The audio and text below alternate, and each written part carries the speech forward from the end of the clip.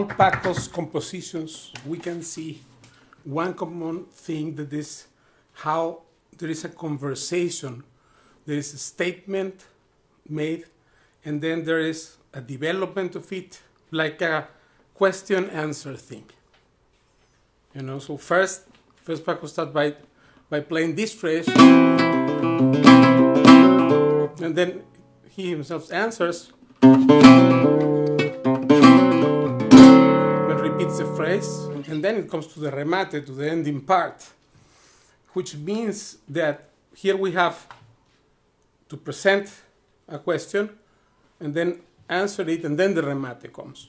This is very important, because we will also analyze how is that Almoraima aesthetically makes sense by logic. One problem now is that if I play disconnected phrases, even if I play well, but if I play disconnected phrases, I'm not going to make sense of the wholeness you need to compose flamenco. The thing is simple, but it needs to be taught and coached. So this is what we will be also doing. And I have many surprises for you also in a week or so. So thank you very much, and I see you next time, probably closer in Skype. Un abrazo.